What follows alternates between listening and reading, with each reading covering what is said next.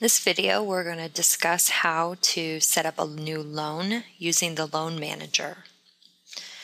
So first thing first, I want to go up under Banking and go to Loan Manager. All right, and it pulls up for me the Loan Manager set up here. I can go straight into Add a Loan, but before I do that, I just want to touch on that they do have this What If Scenarios thing down here, button. And when I click on it, it pulls up. I can evaluate this loan ahead of time to see if I borrow $36,000 and the term is 36 months and the payment amount is $505 a month and the interest rate is 5.5% and the next payment date is going to be January 15th and calculate. So it's going to calculate for me my total interest that is due every month, or at the end of the loan. My total interest that is due. All my total payments are going to come out to $40,000, and also then my balloon payment. The other thing that you can do too is you can evaluate two loans next to each other, so you can run and see which one's your best option. Okay, I'm going to go ahead and say cancel here. And I'm going to go ahead and add a new loan. So the first screen is going to pop up. It says, what account do you want to put this loan against? So it's talking about which account in your chart of accounts. So I haven't set that up yet, nor have I set up the lender yet. So it tells me I need to go do those first. So I'm going to say cancel. I'm going to go into my chart of accounts. I'm going to go down to my account information here and say select a new account. Once here, I'm going to choose it as a long-term liability, or you can do it as a loan too. All right, but we're going to choose long-term liability. And it's going to be new car loan, and the sub-account is going to be under loans. And I'm going to put the description in there. If I want to put the account number in there, I can do that. And say save and close. Now I also need to create the new vendor. If it's a new vendor, I'm going to say it is Car Company USA. And I'm just going to skip all this extra information for now because I really don't want to waste the time on filling this in. You can see that in another video. All right, so I'm going to go back to the Loan Manager again. Say add a loan. Okay, so the account name is going to be...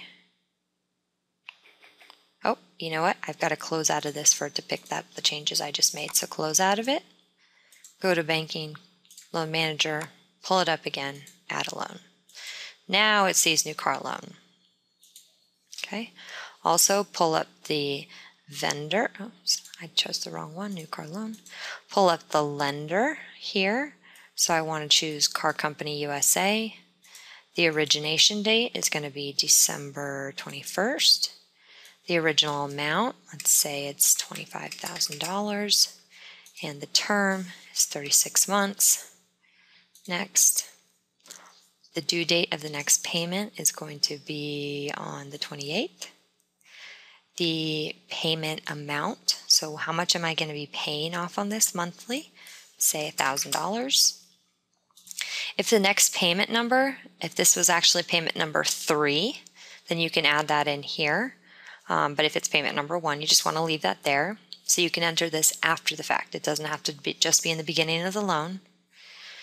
So the payment period is monthly. Does it have escrow? No. And then do I want an alert 10 days before it's due? I really don't need that. So then next, what is my interest rate? Let's say 2% monthly. Or you can do it exact days, 365 or 365 or 60. But we're going to go ahead and say, well, we'll say exact days. The payment account, where do I pay it out of? The checking account. Which expense account does the interest hit? I'm going to scroll on down here. Let's see. Do I have interest? I guess I don't have interest set up in here, so I'm just going to go ahead and choose, oh, there it is, interest expense. And then any fees that are charged, which account do you want them to hit? So bank service charges. And I say finish. So now you can see here it has the new loan in there for me. I can go ahead and look at the payment schedule, which it'll have set up there once I save this. I can also print this information out. So if I say print, print it to here.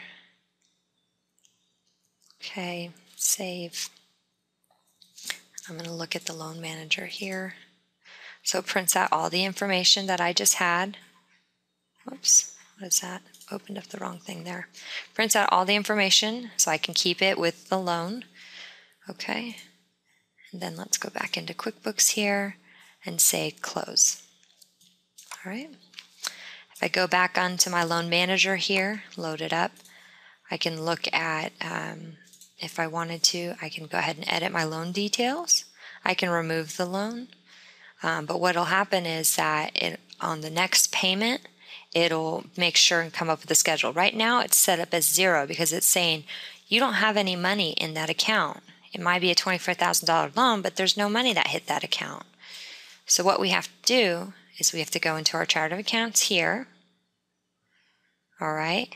And we have to create the journal entry to say that we have received this vehicle. Okay, so there's several ways you can do this, but I'm just going to do it straight here into on the register. So I'm going to say we're increasing our loan by $25,000, and it's going to go to my vehicle's fixed asset account. Okay. So now when I go back to my loan manager, all right, it says confirm loan information. Next payment date is 12/28 of $1,000. Okay. I look at my payment schedule. Now it's picked up. It's saying, oh, there's the balance that I needed. Picked up the payment schedule.